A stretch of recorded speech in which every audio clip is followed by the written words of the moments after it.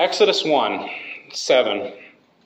The unsung heroes of Exodus is not only Moses, but the women who surround Moses. And one of the things that we see of women in Exodus is that they reflect God's image by being deliverers of Israel. Deliverers in more than one way. They are not only delivering babies or bearing babies, bearing new life, which is the strength of the people of Israel, but also those midwives who are literally delivering children and therefore acting as vessels of God's salvation. When you read the Bible of Exodus, we're within the climactic story of God's gospel story in the Old Testament. Exodus shapes the rest of the gospel narrative in that the Exodus event tells us who God is, reveals the character of God, is the time when God calls a people unto himself, sets them on the wilderness to a land of promise, and it is the Exodus story that shapes the rest of the narrative. Jesus dies on the cross as what? A Lamb of God. He dies on the cross on Passover. That is an Exodus event. So Exodus is not only profoundly important in the story, the gospel story of the Bible, but we also launch that gospel story with these women who are unsung heroes within Scripture. I taught a little bit about this lesson on the sanctity of life, so some of this may be familiar for you, but we're going to see it and talk about it. So let's jump into Exodus 1:7, and I'm going to kind of go read through this and refer to the notes every now and then. 1:7. But the Israelites were fruitful and prolific. That's language right out of Genesis. They multiplied and grew exceedingly strong so that the land was filled with them. I like Robert Alter's translation. This is in your notes. And the sons of Israel were fruitful and swarmed and multiplied and grew very vast, and the earth was filled with them. I love this idea of swarming people. It gives you the image that this is a people who are occupying Israel, and the key word is they grew very strong. In this era of history, the strongest person in the room was Pharaoh. And the strength of Egypt as a dominant empire and world power will now be confounded by a people who are slaves, much more so, not only a slave class, labor class, but the women of the slave labor class. So when you think about a God who redeems and liberates, this is a God who calls people who have no voice to have a prophetic voice and imbues the powerless with power. And it starts here with this idea that not only did they become fruitful and multiply, fulfilling that commission of Genesis, but also growing exceedingly strong and giving the image of this swarming occupational or occupying power. Not infestation, but rather an invasion of this occupying power. And this threatens the strength of Egypt. So let's keep reading in verse 8. Now a new king arose over Egypt who did not know Joseph. He said to his people, look, the Israelite people are more numerous and more what? More what? Powerful. They're more powerful than we are. This is a statement of fear. Pharaoh comes off as the fearful, powerless statesman in the face of a labor class who is literally striking fear in the mightiest empire in the known world. This is really important because when Jesus comes on the scene, what does Jesus say to the powerful? The first shall become what? Last, and the last shall become first. This is an identifying character marker of the identity of God. This is who God is. The first shall become last, and the last shall become first. Okay? This is exactly what Jesus preached, this kind of ethic. It begins in Exodus. Actually, it begins in Genesis, but it carries into Exodus. Verse 10. Let's see here. Verse 10. Come, let us deal shrewdly. This word for shrewdly, by the way, Mitzi, any other word in the King James? Wisely. Wisely, okay. The reason why I have shrewdly is because this Hebrew word wisely is the negative type of wisdom. This isn't like let's be wise. This is the kind of wisdom that is a shrewd, negative wisdom. If you read Proverbs, it says things like the fools will deal shrewdly with so-and-so. So this word for shrewd is more of a negative wisdom, okay, used in this sense. And they will increase, and in event of war, join our enemies and fight against us and escape from the land. Therefore, verse 11, they set taskmasters over them to oppress them with forced labor. They built supply cities, Pithom and Ramses for Pharaoh. But the more they were oppressed, the more they multiplied and spread, so that the Egyptians came to dread and fear the Israelites. Two things going on. Oppression, the word oppression appears twice in this passage to reinforce the oppression going on through forced labor. Pharaoh says, let us deal ruthlessly with them. So this is no like cakewalk here. This isn't like a middle class people like trying to get their way. This is real, true oppression with ruthless taskmasking. But the funny thing is, they are trying to build storehouses for Egypt. In the ancient world, storehouses stored the amassing of resources. So while Egypt is amassing resources, showing off its wealth, in the storehouses, again, that slave labor class is undermining that power.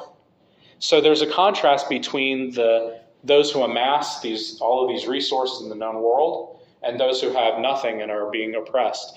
It's like that parable that Jesus told. You remember the parable in which it says, the kingdom of heaven is like a man who was running out of room and he needed to build a new silo. And he said, self, what do I do? Well, I think I'm going to build a new silo.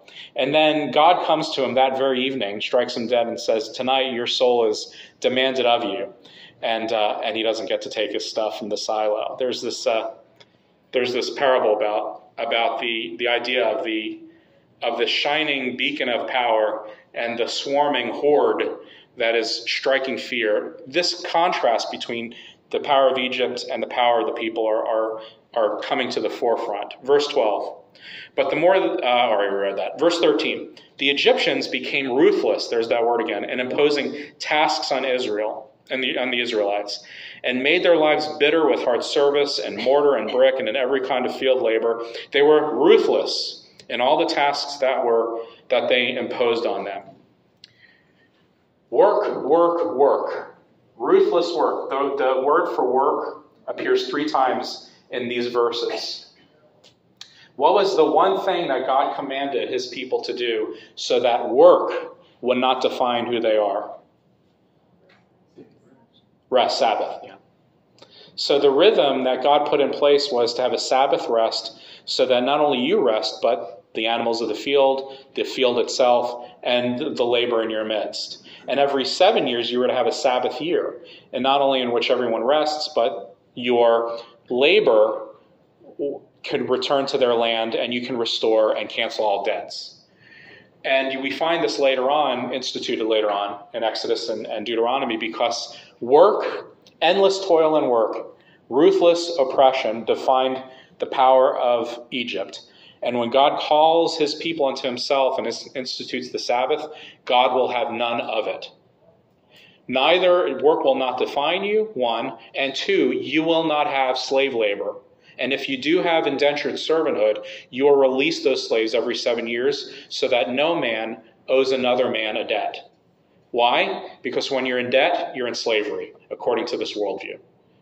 So this defining power of Egypt sets up the ethic that God puts in place in the law. And this is about sanctity of life. When I taught sanctity of life, I taught that this was a key component, the Sabbath rest, was the acknowledgement that people are not beholden to one another. God created a multitude of birds and animals. God created a multitude of plants and fish. God created a multitude of stars, but he only created one man so that no one can say, my father is better than your father. That's an old Jewish proverb, by the way. Okay? All right, let's keep reading. The king said to the Hebrew, verse 15, this is where we zoom in on the story. The king of Egypt said to the Hebrew midwives, one of whom was named Shiphrah and the other Puah, when you act as midwives to the Hebrew women and see them on the birth stool, if it is a boy, kill him.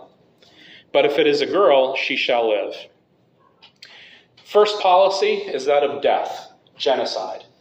Okay, this is the first policy that Pharaoh puts in place. Kill all the boys. By the way, God will punish the Egyptians later with that 10th commandment. Anybody remember what the 10th commandment is? Kill the firstborn. Yeah, so it's a measured response of justice. So the first policy is kill the boys. Okay? Verse 17, but the midwives feared God. By the way, do you know the name of the Pharaoh so far? Anybody know the name of the Pharaoh in chapter 1? No, we don't know the name of the Pharaoh. But whose names do we know? Ramses. Shipra and Ruah. No, Ramses, the name is not... The city of Ramses mentioned. No, what I'm saying is, notice how the Pharaoh remains unnamed in Exodus 1. But we have two names, Shipra and Ruah. Remember what I told you about names last week? About how names hold authority? So the Hebrew text is going out of its way to say, the Pharaoh will remain unnamed because he's a nobody. He's like a straw figure in the power of God. But we're going to name these heroes who have no voice and have no identity apart from their careers as midwives. Again, part of the labor class. All right? But they feared God. That's the key. 18. And they let the boys live. Verse 18. So the king of Egypt summoned the midwives and said to them, why have you done this and allowed the boys to live? The midwives said to Pharaoh, because the Hebrew women are not like the Egyptian women. They are vigorous. That is supposed to bring a chuckle. Because the Hebrew is very good at irony and satire. How do you make fun of your oppressors? Tell them that their women aren't as vigorous as yours? I don't know. Now, it's a joke, but I'm serious. The Hebrew is very good at satire. If you want to make the king the butt of the joke, make him to be somebody who has no power and basically infertile. It's just one of those things. Read 1 Kings chapter 1 and note the difference between King David at the end of his life and Solomon by the time you reach 1 Kings about 3 or 4, where King David's power is decreasing and Solomon's power is increasing. And there's a satire in there, or an undertone of this idea of these vigorous women, so to speak. Sorry, guys. Before the midwife comes to them. And again, this is satire putting the Egyptians as the butt of the joke. Those who have no power are more powerful than those who claim to have power. And not only power, but are amassing it in these storehouses. Verse 21. And because the midwives, verse 20. So God dealt well with the midwives, and the people multiplied and became very what? Numerous. Somebody else have something else? Mighty, strong. It's strong, mighty. Yeah, numerous and strong and mighty. It's actually mighty and strong. And because the midwives feared God, he gave them families. Again, this is kind of a declaration that God is honoring their house rather than Pharaoh's house. Then Pharaoh commanded all his people, every boy that is born to the Hebrews you shall throw into the Nile, but you shall let every girl live. Yeah. This is, let me see if this is his second policy. This is on the back. And sorry about the reverse thing on the back of your sheet. I didn't get the computer right. I know. This is his third policy, in which he deputizes the citizenry and commands everyone to pitch the babies into the Nile. If you have no power, what do? You deputize people to take matters into their own hands. And by deputizing the people, now the people become the police officers, and literally the language is pitch them into the Nile, throw them into the Nile. Now you got to remember the pitching, because this becomes important with Moses' story, okay? And the centrality of the Nile River, which basically becomes that symbol of the war between God and Pharaoh. What is the first, one of the first plagues of Moses or God over Egypt? By turning the Nile red, right? So the Nile becomes the central kind of environment in which these two superpowers Okay? The enslaved Israelites who have no power in Egypt will come to fruition. And it's every boy that is born to the Hebrews throw him into the Nile. So he deputizes the people.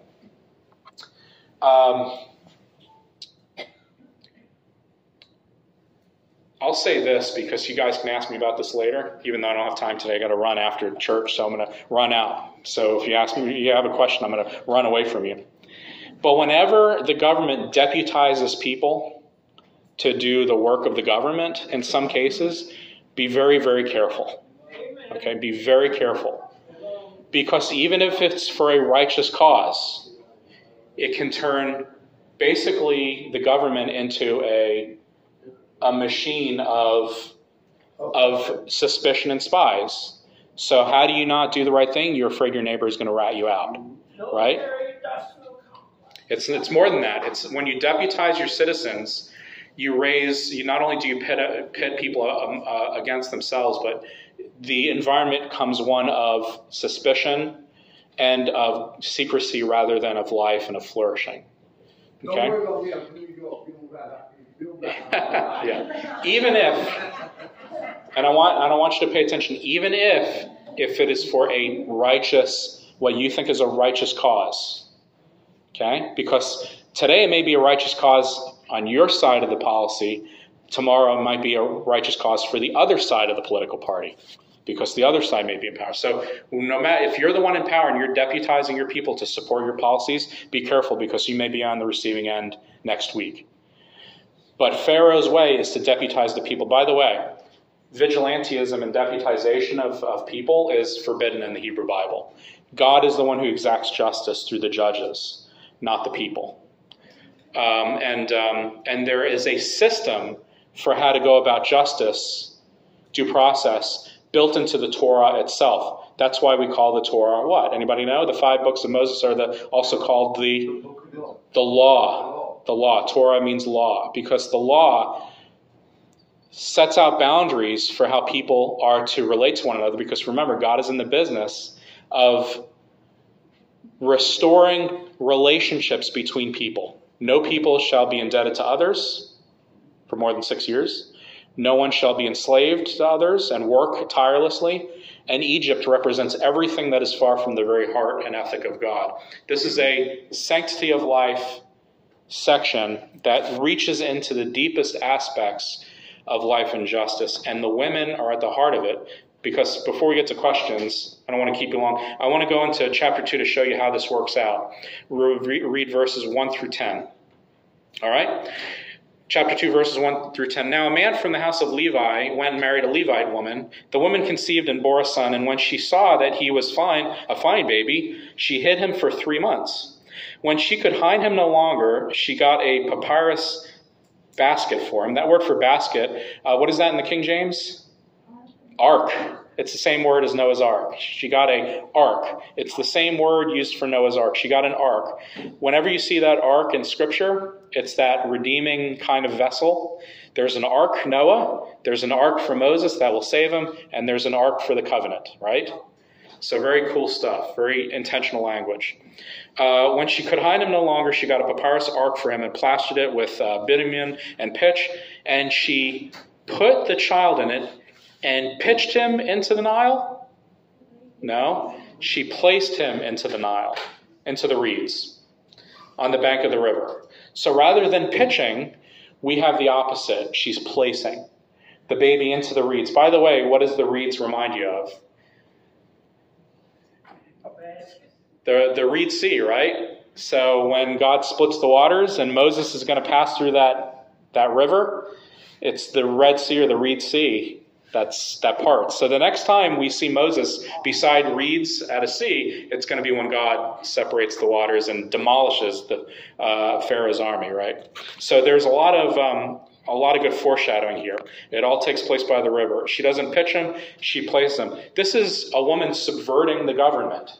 This is civil disobedience at its best. A woman, again, one who has no voice, no power, is subverting the government policy and going against legislation by doing the exact opposite of what the law tells her she should do, which is to pitch the baby in the river. Civil disobedience at its best. Verse 4, his sister stood at a distance to see what would happen to him. The daughter of Pharaoh came down to bathe at the river. While her attendants walked beside the river, she saw the basket or ark among the reeds and sent her maid to bring it. When she opened it, she saw the child. He was crying, and she took pity on him. "This must be one of the Hebrew children," she said. Then his sister said to Pharaoh's daughter, "Shall I go and get you a nurse from the Hebrew women to nurse a child for you?" Then his sister said so that's Miriam, Moses' sister, said to Pharaoh's daughter, "Shall I go and get a nurse?" Pharaoh's daughter said to her, "Take this child and nurse it for me, and I will give you your wages." Another unsung hero, this woman who is the daughter of Pharaoh, now undermines her own father in order to save life. So this constant undermining of Pharaoh's power right from under his nose, it all takes place by the river. Miriam is there on the scene. And of course, Miriam gets mom to Jochebed to nurse the baby. So the woman took the child and nursed it. When the child grew up, she brought him to Pharaoh's daughter. She took him as her son. And here's another name. We don't have Pharaoh's daughter's name. We don't have Pharaoh's name, but we have the name. And this name is Moses. Okay? Because she said, "I drew him up out of the what? Water." So there's that water. I drew him up. So while this legislation and this policy is to pitch babies in the water, we have these women who are literally in the act of being a part of God's story of delivering God's people to their ultimate salvation. Okay, this is women whom God is using as the deliverers of Israel to launch this part of the story into the next season of the gospel story. And that's your heroes of Exodus.